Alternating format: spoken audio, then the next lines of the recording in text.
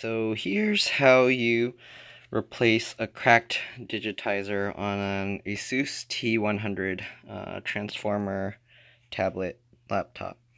So the screen should be okay. My customer told me that just the glass is broken, so he got a replacement one. So you can tell from the replacement that the digitizer cable is down on the bottom. Normally you'd be careful when removing this stuff, but since it's already broken, then it doesn't matter if you break the cable, as long as you don't break anything behind. So yeah, I'll show you how to do that. So first you remove the top, you push that button. Do this with one hand, push the button, and then pull this out. So you got the tablet. You don't need this piece, set that aside. So at first what I did was I actually pried this out. Usually what you do, if it's hard to pull the adhesive out, you use a heat gun, heat it up.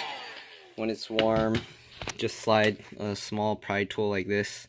This thing is for like scooping pills pharmacies use, but I also used a larger one like this that they use for frosting.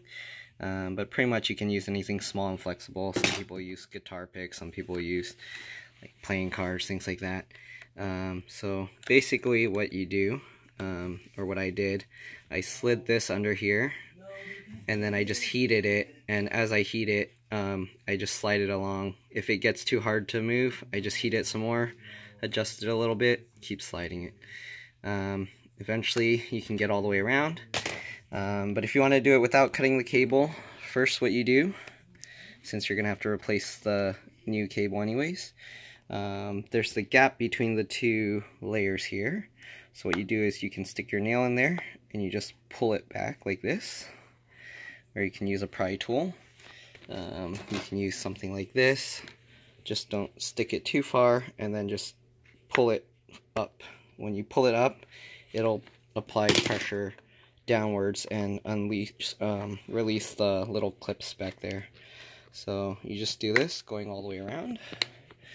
I already did this one, so it's easier. I can do it with my fingernail. If it's the first time, it'll probably be a little bit more difficult. But yeah, do that. Go around.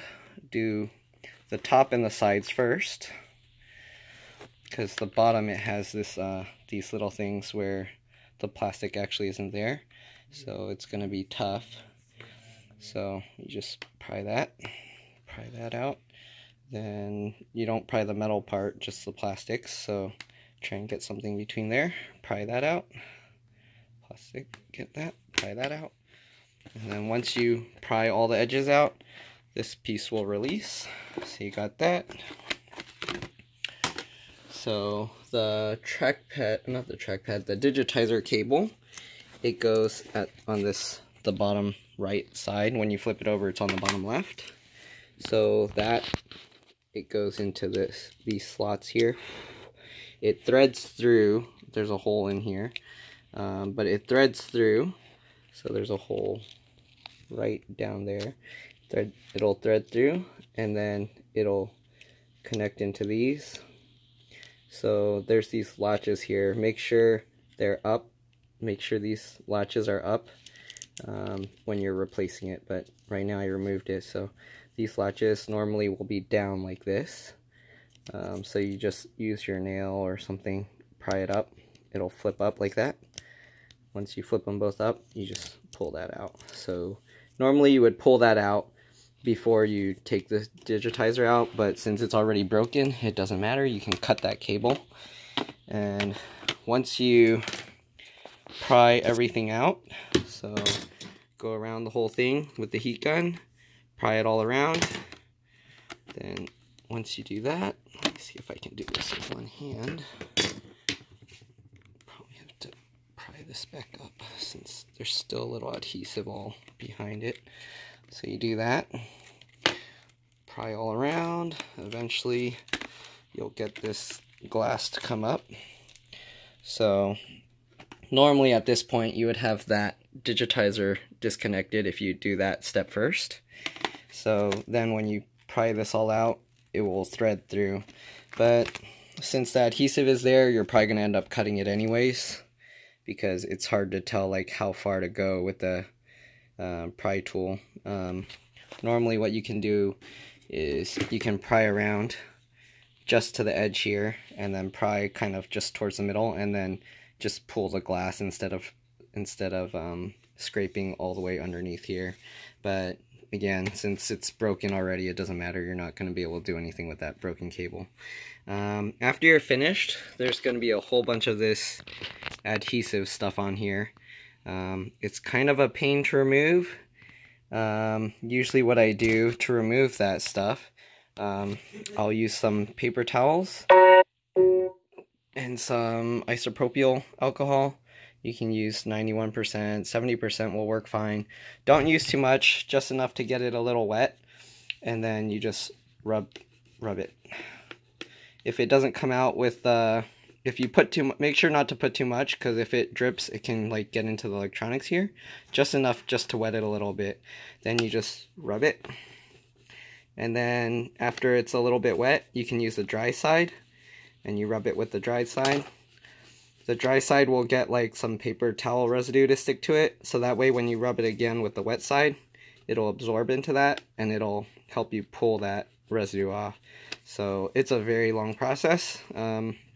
Just make sure to clean it all off, otherwise when you put the new digitizer in, it might fall out.